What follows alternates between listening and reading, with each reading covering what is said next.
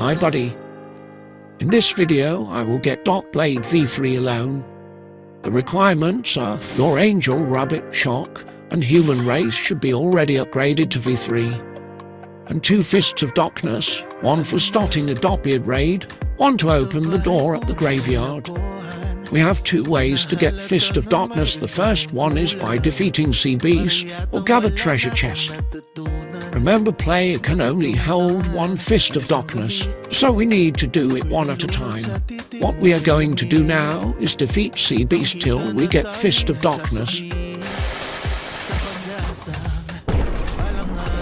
Alright, after an hour of hunting Sea Beast, I got my first Fist of Darkness.